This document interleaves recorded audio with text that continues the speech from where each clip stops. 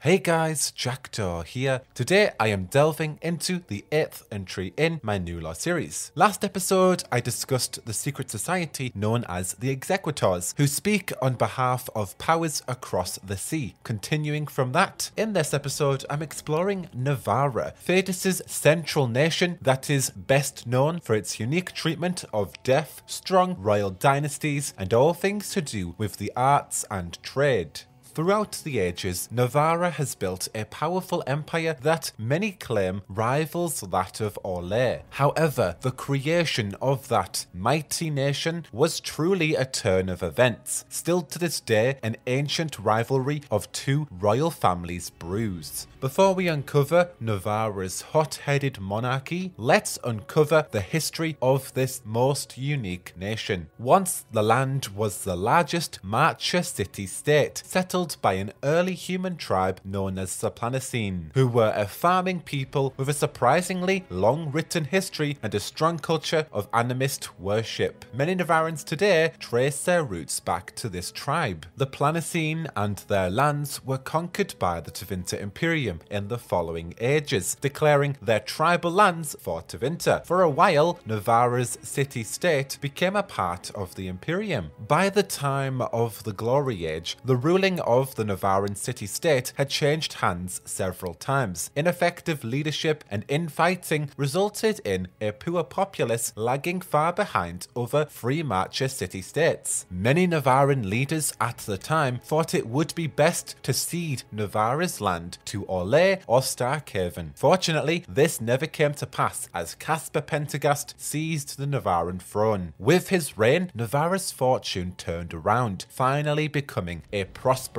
land. King Caspar's bloodline, the Pentagasts, held the Nevarran throne from the Glory Age well into the Exalted Age for about 300 years, up until Nevarran general Tylus van Markham took the opportunity to stir the populace against the Pentagasts. Van Markham claimed to the people of Nevarra that the Pentagasts had abandoned their values that once made them great, levelling accusations of decadency and corruption. The people outraged, Van Markham rallied the populace to overthrow the Pentagasts so he could take the throne for himself. King Nestor Pentagast was killed, stabbed 16 times while seated on his throne, while the surviving Pentagasts fled to their hometown Hunterfell. Under the Van Markham king's reign, Nevarra aggressively expanded from a city-state to a full-fledged nation, taking many of Orlais' northeastern lands for themselves. However, the last Van Markham king died in the Steel Age, leaving no sons. In a thirst for power, his daughter married a Pentagast, merging the two rivaling families. United, the Van Markhams and the Pentagasts solidified Nevarra's status as an increasingly powerful nation. Both families have ruled Nevarra under the Pentagast name for generations, each enjoying equal amounts of nobility and fame. Currently, the king of Nevarra is Marcus Pentagast, an old man whose health is as good as his sanity. Many of Nevarra's elite believe Marcus's Mortalitasi advisors rule the country through him, using him like a puppet to the court. In any regard, Marcus is an old man, and many members of the Pentagasts and Van Markhams are lining up to replace his inevitable death. Nonetheless, there are other noble families that believe both the Pentagasts and the Van Markhams have held power for way too long, and that it is time for them to step aside. The fight for the throne of Nevarra is almost here, as Marcus's death is looming. The question is, who will rule this politically charged nation in the Dragon Age going forward? While politics and nobility are Nevarra's pastime, on the contrary, Nevarrans love their arts and entertainment, which makes up the majority of their culture. Each season brings its own particular flavour across the nation. In the summer, markets are filled with fresh fruits, fine wines and all manners of leather. The Minanta River lit with coloured flags as trade boats flock to the scene. And then in the winter, the city is swept with frost. Daring skaters enjoy the iced rivers, while vendors on the banks sell roasted or hot spiced tea. Whether it's the heroic tales regaled of dragon hunting or the intriguing gossip of the courts, truly one can expect a splendid time in Nevarra no matter the the season. Cumberland is a thriving Nevarran city that sits on the waking sea. Because of its unique placement, it has become a booming hub in Thedas for trade, therefore making it one of the largest cities in the realm. Whereas Nevarra City, the capital of the nation, stands on the Minanta River as a hub for political turmoil, petulant nobles, not good for anything, and too many rich people revering over the dead. One of the most unique aspects of Nevarran culture is their perspective on death. While most Chantry nations burn their dead in tribute to Andraste's death on the stake, Nevarran mages, known as the Mortalitasi, mummify and house their corpses. They do so because they believe that when a person dies, their soul enters the Fade to be with the Maker. However, when crossing the Fade, their soul displaces a Fade spirit, pushing it out into the waking world. The Mortalitasi offer that displaced spirit a mummified host to keep the spirit intact. The mummified bodies of Nevarra's elite are kept in a large mausoleum known as the Grand Necropolis, which is just outside of Nevarra City. The majority of the nation do follow the Andrastrian chant of light. However, in Nevarra, mages have more power than those in most Chantry-controlled nations. They are well organized, wealthy, and hold political sway. Nevarran mages push the boundaries of what magic can do and are arguably the most well-schooled mages outside of Tevinter. However, quite unlike Tevinter, which is governed by a legislative body known as the Magisterium, Nevarra is ruled by a monarchy, a royal family. Even so, the conjecture of many Nevarran nobles would have you believe that the Mortalitasi truly rule the nation through the sway of the crown. Tevinter Knights described that every mage in the Kingdom of Nevarra was a part of the Mortalitasi, a group of influential and highly respected death mages trained in the mysteries of magic. They serve as Nevarra's arcane protectors and priests. The Mortalitasi have many sections within it, fulfilling individual roles around the sanctum. One of them is a group of select mages invited into an old fraternity called the Morn Watch. The Watchers serve as elite guardians, keepers of the Grand Necropolis and its sacred repository of the dead. Another group within the Mortalitasi are called the Guides of the Path. They're responsible for shepherding corpses. Undead skeletons bound by a spirit also help the Mortalitasi, the weakest of the undead, act as servants, while many other Mortalitasi mages practice rituals and bind both the Fade and the waking world to their will. The majority of nobles in Nevarra respect the Mortalitasi and their business of preserving the dead. Some even say the mages were sent by the Maker. However, others will spew about conspiracies regarding the Mortalitasi's secret rituals and mind-controlling experiments. While that may sound like idle gossip, rumours persist of noble involvement in secret necromantic cults. Whether that's related to the Mortalitasi or not, one cannot be too sure. While not as grandstanding, the political scene on the streets of Nevarra City prepare for King Marcus's replacement, as Pentagast, Van Markham, and many other Nevarran families quibble and declare their individual rights to the throne. The tensions are rising as many of Nevarra's elite prepare to do anything for their chance to have the throne for themselves. In any regard, we have many lingering narratives and plots that persist for Nevarra and its people in the next Dragon Age game.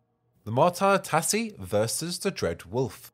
The Grand Necropolis was recently attacked by the Dread Wolf and his hordes of demons. The Mortalitasi intended on creating a ritual that would send the Qunari back north to their homes, stopping their impending invasion on Thedas. This ritual required the enigmatic Red Lyrium idol, bound spirits, and blood magic. The ritual summoned the Dread Wolf, who appeared in the Fade. He sent demons to attack the Mortalitasi through a rift, which caused the mages to seal the caverns. The Dread Wolf spoke and said that binding spirits will not be tolerated anymore. One of the Mortalitasi mages who survived this encounter had the feeling that binding spirits and using blood magic undoes the work that Solas had planned for the Fade. Therefore, he made himself known that if anyone dare practice this magic again, they will perish. While it's fairly easy for a Tevinter Magister to stop using blood magic, the Mortalitasi require binding spirits for their mummifications. It's their way of life. wolf their culture? What will happen to the Mortalitasi if they cannot do what is required of them? They have an enemy that threatens their livelihood. Surely the good people of Nevarra would attempt to band together and slay this dread wolf. Or will the people be blinded by their fight for the throne? Perhaps the Mortalitasi themselves live in fear and adhere to the wolf's request. In any regard, the dread wolf threatens Nevarra's treatment of the dead. Surely something must be done to stop him. Nevarra's allegiance. Like the majority of Thedas' nations, each have quibbled and conquered the other in previous ages. However, in the Dragon Age today, Nevarra is a proud and powerful empire that contributes most with its trade. The main threats of Nevarra at the moment appears to be the Qun. Just like every other non-Qun nation, Nevarra, as a predominantly Chantry nation, doesn't see eye to eye with the Qun. Therefore, the Qun will invade once they have a ripe opportunity. However, it seems the main conflict of Nevarra is from within. Nevarran cults. Many cults linger in Nevarra. As I stated before, nobles are secretly involved in necromantic cults. Perhaps we'll see more of these shadowy societies deep within Nevarra's elite. The Empty Ones were an ancient, short-lived Nevarran cult that worshipped the Blight, and by extension, the Darkspawn. Who knows, perhaps we could have ancestors with bloodlines of this old cult throughout Nevarran society. The Monarchy plot. As mentioned greatly, Nevarra City faces an impeding political war, a game for the throne. The question is, who will take this seat and rule the kingdom of Nevarra? Will history repeat itself and perhaps another Pentagast will remain on the throne? Will the Van Markhams concoct a scheme to outplay their rivals? Or will we see a new family rise up, declaring a new reign for both families? Could we perhaps bear witness to a Nevarran queen for a change? With that said, many plots linger for the central nation of Thedas. Currently, Nevarra faces many troubles, from the Dread Wolf to the next monarch. The kingdom has been known to survive even in dire circumstances. The people have found a way. Hopefully, Nevarra shall endure until the next age. But we're just going to have to see for ourselves in the next game. In any regard, let me know all your thoughts on Nevarra down below. Make sure you like me on Facebook, follow me on Instagram and Twitter. But until the next one, I should go. Whoa, whoa, whoa, whoa, whoa, whoa, whoa, whoa, whoa.